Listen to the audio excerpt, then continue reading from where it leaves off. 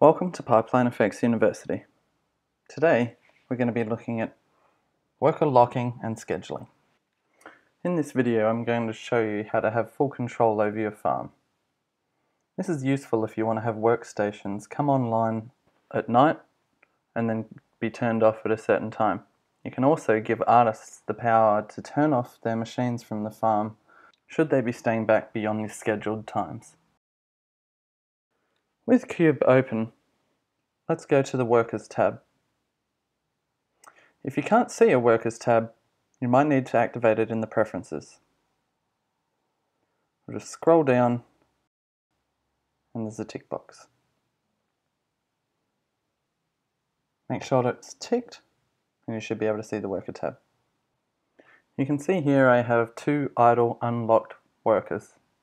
With a right click, let's go through some of the options. You can see here we have lock. This locks the worker from the farm, meaning it will take on no more work. It will also be displayed as yellow in the GUI. Here we have unlock.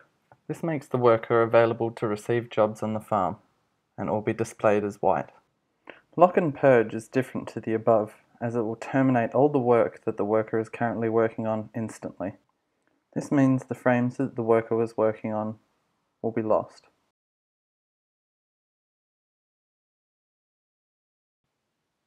Partially unlock unlocks the desired amount of slots or CPU cores for that machine, leaving the rest locked. This is useful if you want to leave some CPU cores of an artist's workstation available to the farm. Schedule locking. This brings up a window showing the time and days of the week. You can multiply select these, and by pressing space, you'll block these times out, making the workers not available. Also, you can purge jobs when locking the worker. This means it will terminate the work instantly. With a locked worker selected, in the Properties tab you can see the locking schedule. This is a string of characters to say when the worker is available and when it's not. These actions can also be done by command line. You can see on Mac it's in Applications, PFX, Qube, bin, Qblocker. With the flag --help, it'll display all the options for using Qblocker.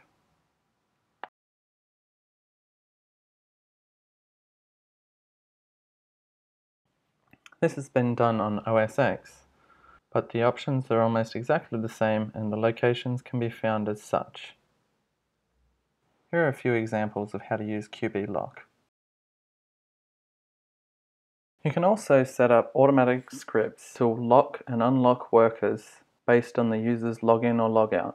This is useful if you want to have a system where when a user goes home and logs out, their machine becomes a worker on the farm. For more information on login and logout scripts for different operating systems, go to docs.pipelinefx.com. Search for how to implement locking and unlocking. Should an artist find that their machine has become part of the farm but they're still working, there's an application called Qblocker. This can be installed individually on each machine or is also part of WranglerView. It gives you a quick glance at what your machine is currently working on, and you can use the slider to unlock or lock slots. You can also choose to purge the jobs should you want your machine to be available immediately.